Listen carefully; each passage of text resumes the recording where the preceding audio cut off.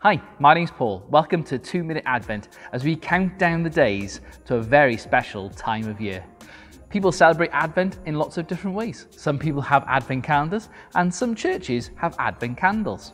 Last time, if you remember, I was telling you about Grandpa Joe and his grandson Charlie, how they were discovering what the Advent candles were all about. The next week, they turned up at church and grandson and granddad sat together. And as they watched, Charlie nudged his granddad. "Hey granddad, they've got 2 candles of hope this week." Grandpa smiled. "No," he said, "that's the candle of hope. They're lighting a new one this week and it's called the candle of peace." "Oh," said Charlie. "Why is it called the candle of peace?" "Ah," said Grandad. "Let me tell you all about it.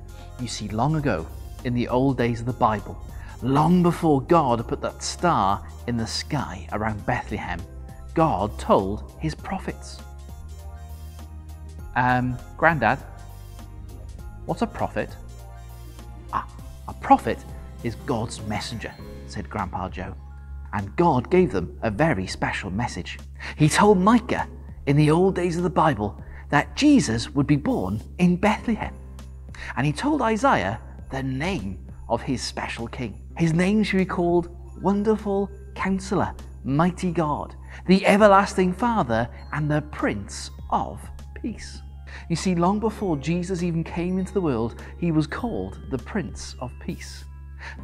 That even though sometimes we do things wrong, it makes us sad.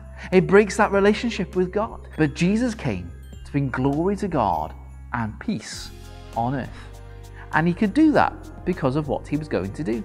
Not just by saying good things or by doing good deeds, but he's going to do it by dying on a cross and coming back to life again for all the wrong things that we've done, the Bible says. So that when we put our trust in him, the Bible says that he brings peace between people and God when they place their trust in him. And that's why we have the candle of peace, to help us to remember who Jesus is. He really is the one who's called the Prince of Peace. Well, that's all we've got time for today on 2 Minute Advent. Thank you so much for joining me, and I'll see you next time for the next Advent Candle.